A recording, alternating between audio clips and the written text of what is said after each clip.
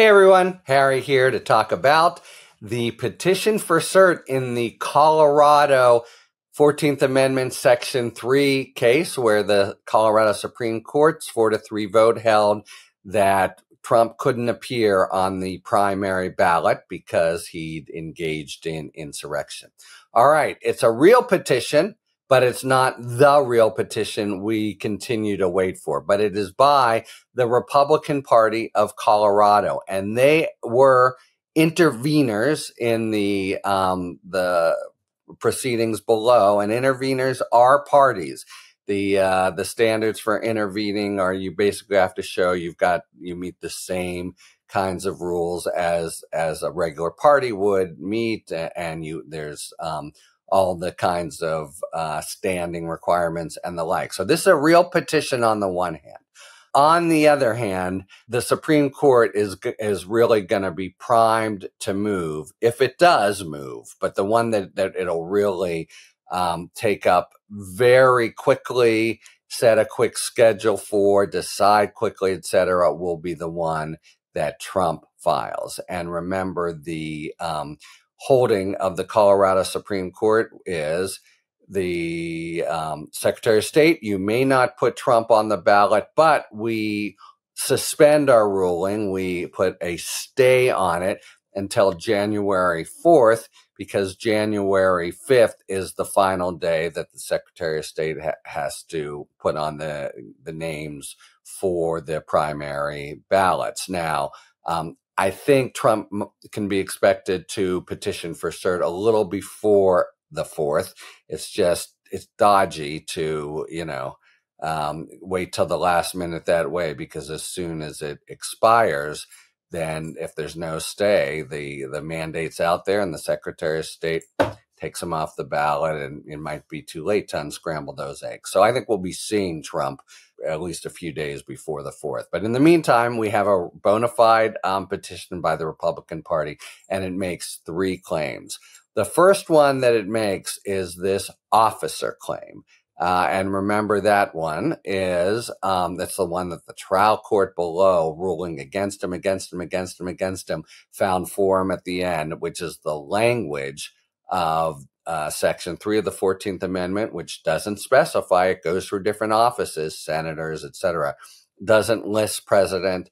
So that means everybody, and you can't, if you've done these bad things, you can't run for any office, federal office, except for the most powerful federal office, the president. Now, just to state that argument is kind of to highlight its weakness. Like, it's a kind of, come on, really?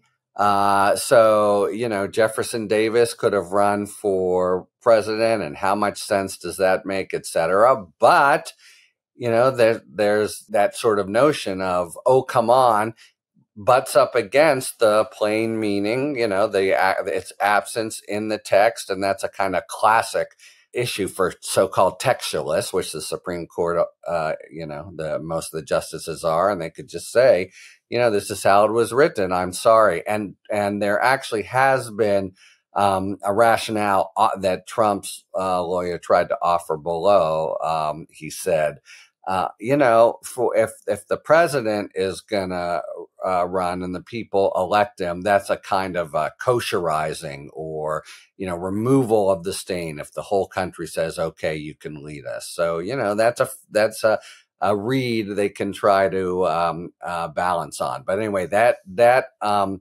issue is going to be there. And one other point about it. This is a really interesting case where the Supreme Court is going to be, they totally tied in knots trying to figure out how they can decide it with having the minimal sort of damage as they had in, say, Bush v. Gore, by having a polarized court or, having it on the basis of a controversial ruling. In other words, this officer argument, it's not the greatest argument. I can see in a justice being polled one at a time saying, that you're not being able to get to 5 on it. But it might be, if the whole court together is just looking for a way to get Trump back on the ballot and do minimal damage to the law overall, there would be a really convenient way to do it. It would be sort of a one-off. They're just making a kind of an odd holding about one provision, and it wouldn't generate others. And I just want to distinguish between that kind of politics, you could call it, or result orientation, and the more crass sort of Bush v. Gore style of we want the Republican to win.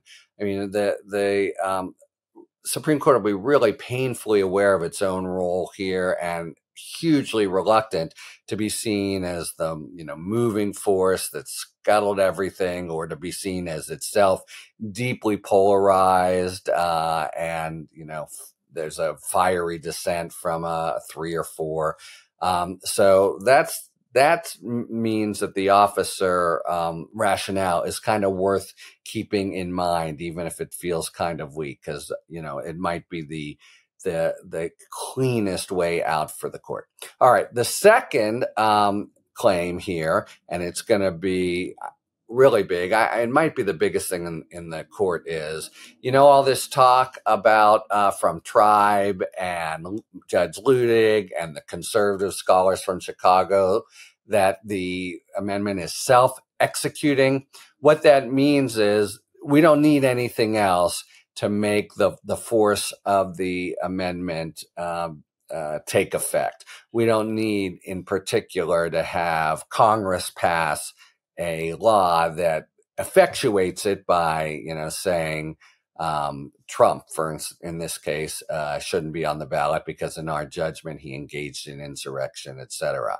Rather, a court, or it's just out there for a court to enforce. The second issue is this is not a self-executing amendment. So it goes to the heart of the issue that, Tribe and Ludig and everyone have been, out there trying to sell. And in particular, and you could really see the court going this way, but again, would all or almost all of them do it? Would it prompt a fiery dissent and make the court itself, look political and have to dispense its own capital? But you could see them saying, for this, early on, it was always Congress that voted people off. And even in there was one instance after the Civil War, it was Congress that did it. So our reading is that it's not self-executing. You need a congressional vote. That's the second argument that the Colorado Republican Party is making. And it's going to be also, I think, really important in the court. And then they're making an interesting third argument that won't apply generally, saying they have a right of association. They can basically have a First Amendment right to choose whatever candidate they want, and this violates it.